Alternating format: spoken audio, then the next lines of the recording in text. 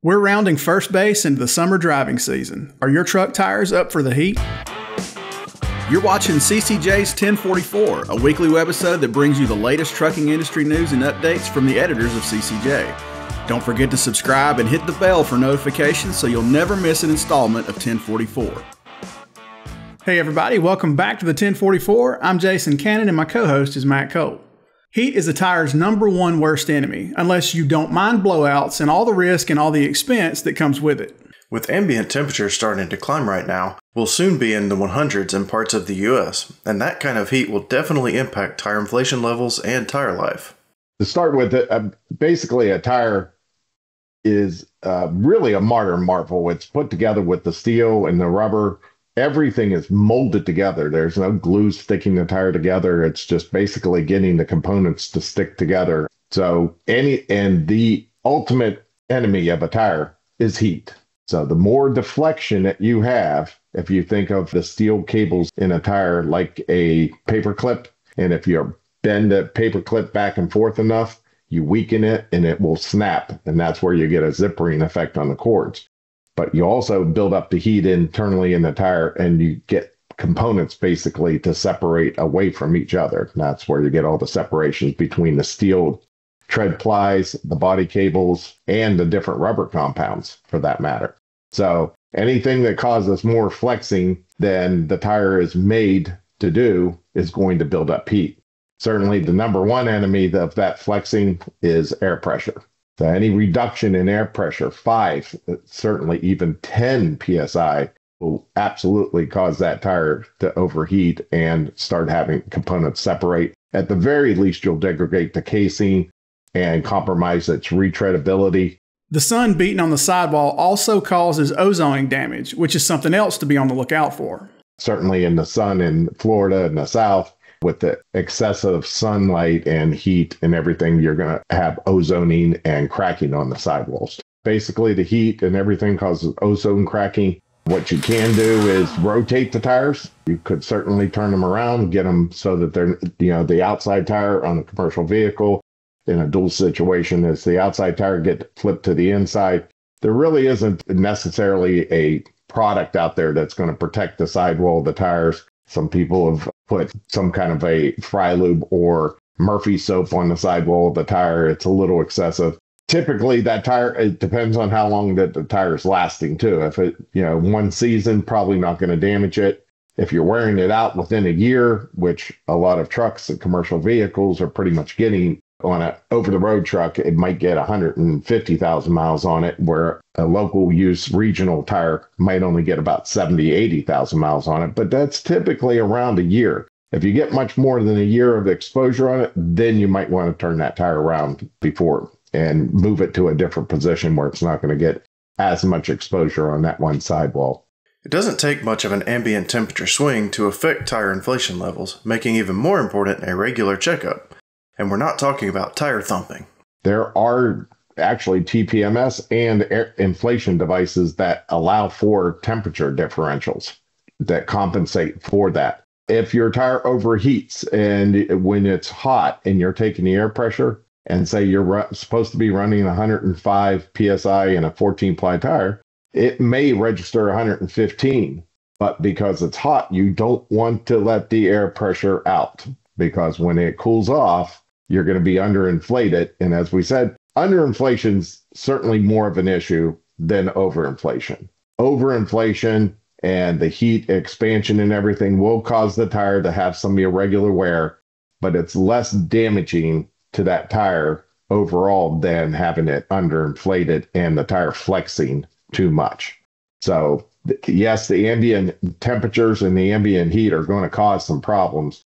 And with that tire, the best thing that you can really do is in the back of everyone's product books is a load and inflation tables. And you try to keep, based on your normal operating conditions, try to keep the air pressure adjusted to the load that you're carrying. The 105 psi on a 14-ply tire, 120 on a 16-ply tire. That is made for max load. And just like on the side of your car, you have it's on the side of the inside the door panel on the car. Tells you the recommended air pressure. Don't go by what the max load air pressure is on the tire, because that's necessarily for the total load capacity of that tire, not adjusting for the load. If you really want to balance it out and be exact, it's really best to go by those load and inflation charts and consult with your tire manufacturer to adjust that. Again, this is average. One day you may be hauling very heavy, one day you might be hauling lighter. It's great. In an ideal world, they make automatic inflation systems that have TPMS, and tire pressure monitoring systems are built in.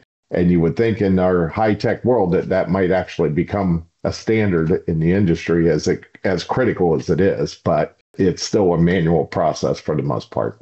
A PSI checkup should be done at least daily, but Ed says it's a best practice to monitor it in real time. Ideally, a tire pressure monitoring system that you've mentioned before. That would be the ideal situation where you're in real time, you're gauging that air pressure. Once that tire gets overheated, and for any real length of time, and it heats up to its reversion point, which is the point where the rubber starts to lose its bond to the metal, to the steel cords and everything. Once it does that, the tire does not heal itself. So really the best concept is to have tire pressure monitoring systems on the trucks and to gauge that. If you can do it, yes, it would be great ideally to have a pre-trip, post-trip inspection process where you were sticking the air pressure, but that's a little excessive. At least if they can do it at least daily, before you start it off, when it's cool, you want to try to gauge at cool temperature. So that's really with the ideal situation. So once you're, post-trip inspections, usually the tires are going to be hot and it's not going to give you a good gauge of actual air pressure that you need to have in there. So pre-trip inspection air pressure would be ideal at least once a day. Unfortunately, many trucks, regional fleets, construction companies, they park that equipment once a week. They have our tire vendor come in and they will do a complete air pressure check.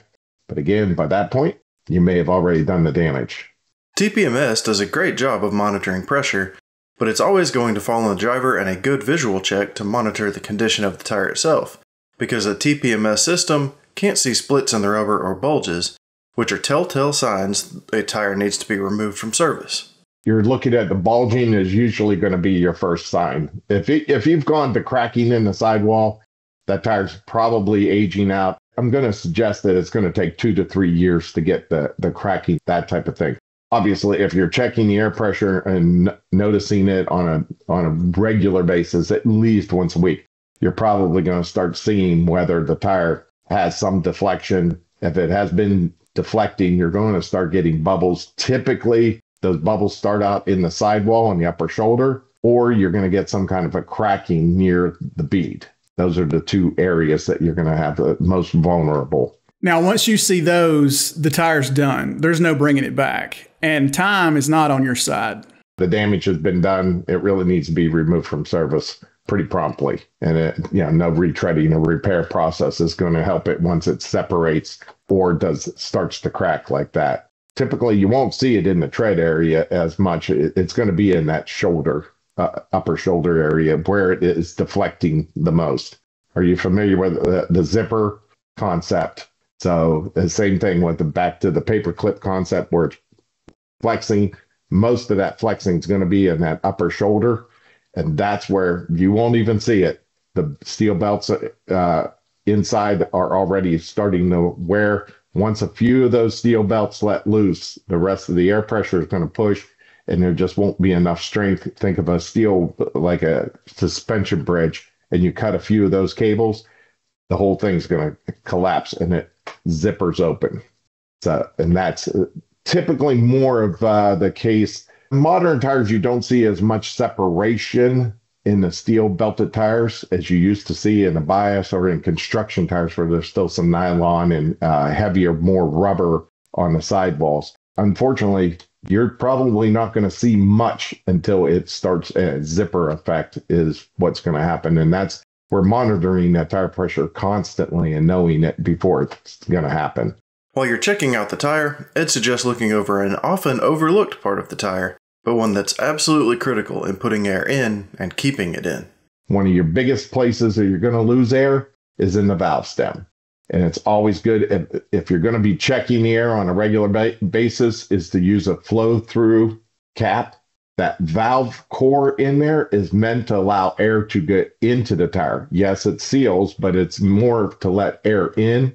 A valve cap is really essential, and a flow-through valve cap still seals that valve stem off, but allows you to easily access the air pressure to put air pressure in. Very cheap. You can go out and buy a bunch of them probably for a buck or so, maybe $2 a piece at this point. And they're fairly inexpensive, and it'll save you a lot of time trying to screw valve cap on and off. But that valve cap is critical to keeping the air pressure in that tire. That's probably your biggest source of air loss. Air will infiltrate the casing and come through, but that's very slow. The other place is through the bead and the wheel. As the wheel fluctuates, temperatures fluctuate more than the rubber fluctuates, so you can get air loss there. But probably the number one place that you're going to lose air pressure is the valve stem and that valve core. That's it for this week's 1044. You can read more on ccjdigital.com. While you're there, sign up for our newsletter and stay up to date on the latest in trucking industry news and trends. If you have any questions or feedback, please let us know in the comments below. Don't forget to subscribe and hit the bell for notifications so you can catch us again next week.